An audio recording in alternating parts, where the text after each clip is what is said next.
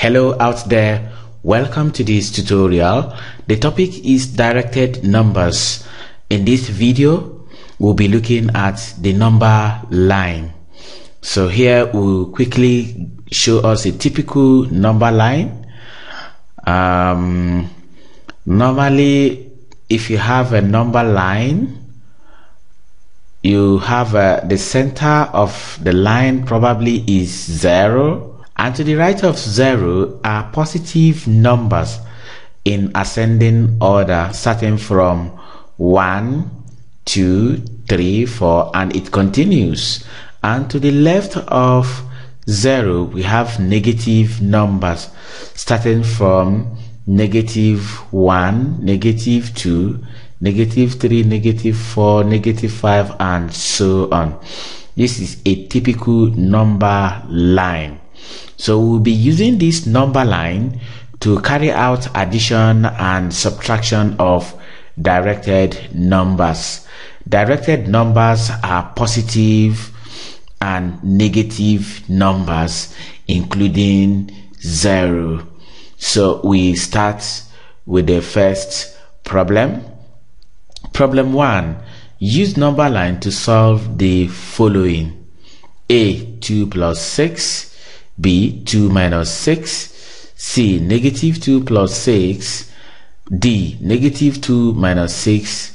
And E. -4 plus 4. So we start with A part of the problem. Starting with the A part of the problem, we draw the number line. In this case, it is not a must we have 0. So we can start from 2, since 2 is the beginning of the problem. So we can start from 2, 3, 4, 5, 6, 7, 8, 9. And we have moved to the right because this is positive. Since it is positive, we start from 2 and move to the right, and we can come back to add 1 and 0 before 2. And now we are going to start the movement of our step from 2. Since this is positive, so we'll be moving each step in the right direction. So we move from 2, 1, 2, 3, 4, 5, 6. We are stopping at the 6th step because it is 2 plus 6. So, and our answer is where we stopped, which is 8. Therefore, 2 plus 6 is equal to 8. Then the B part of the problem. In the B part of the problem, again, we draw a number line. Here, we are going to start from 2. And when we start from 2, we move in the left direction because it is negative here. So we have a 2, 1, 0, -1, -2, -3, -4, -5, and so on.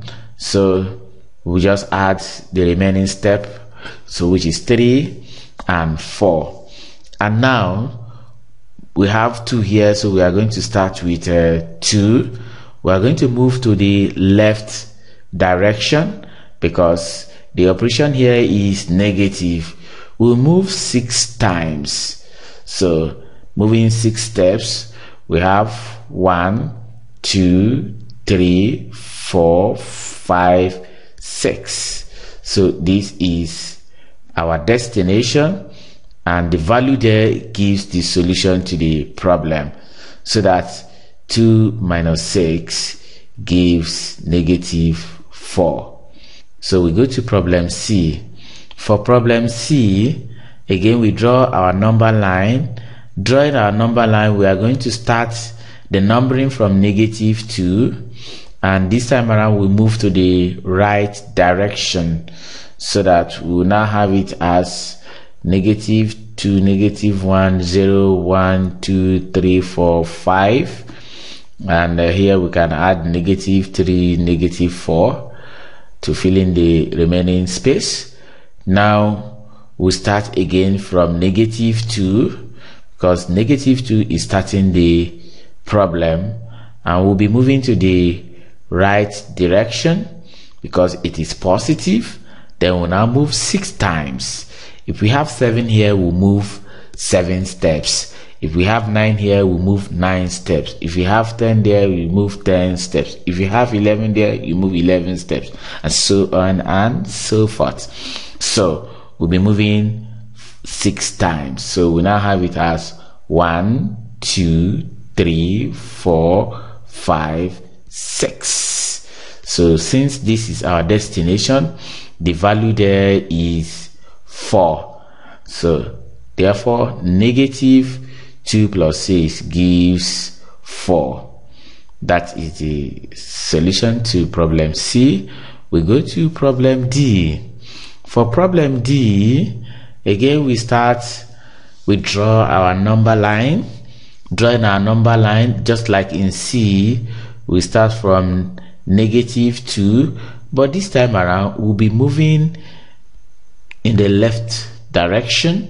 So we have it as -2, -3, -4 up till -9, and here we can have -1 and 0. So to move now, we are starting from -2, and since this is negative, we'll be moving to the left direction, and we'll move 6 steps to the left direction because we have 6 here. So we now move 1, 2, 3, 4, 5, 6. So this is our destination. We stop here, and the value there is -8.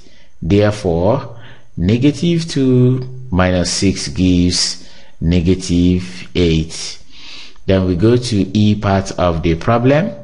For the E part of the problem, drawing our number line, we start from -4, but here again we move to the right direction, so that we now have -4, -3, -2 up till 4. Now we can fill this place with -5 and -6. The number at the beginning here is -4, so our starting point is -4, and this is plus. We'll be moving to the right direction, and the number of steps we are going to move is 4 steps. So we move 1, 2, 3, 4. We stop there since that is our destination, and the value there is 0. Therefore, -4 plus 4 gives 0. That is the solution of problem 1E. And the end of that problem, we go to problem 2. In problem 2, solve each of the following using number line. So we have A, -4 plus -4, B, +3 minus -4. So to start the solution of the problem, we start from A. Starting from A, we need to remove the bracket. Since this is -4, it will still be maintained as -4. Now coming here, positive times negative gives negative. So we have it, the operation as -4. So we are going to use number line to evaluate -4 minus 4. So drawing our number line, here again we are going to start with -4, and since this is minus, we move to the left direction, so that we now have -4, -5, -6 up to -9. We can add to the right here to be -3 and -2. Now our starting point is the first number, which is -4. Starts from -4, we'll be moving to the left direction. So moving to the left direction, we are moving 4 steps. We are moving 4 steps, so that we now have it as 1, 2, 3, 4. So that is our stopping point, and the value there is -8. So the solution to the problem 2a is -8. So we go to B. For 2b, this is +3, so it is +3, and +3 can just be written as 3, so that we now have 3 there. Negative times negative is positive, so the operation there is going to be +4. So therefore we now use number line to evaluate 3 plus 4, so that our number line is given here. So from here our starting point is 3, so we start from 3. We are moving to the right direction because this is positive, and the number of steps we are going to move is 4. So we move 1, 2, 3, 4, and the value we have at the stopping point is 7. Therefore our answer is 7.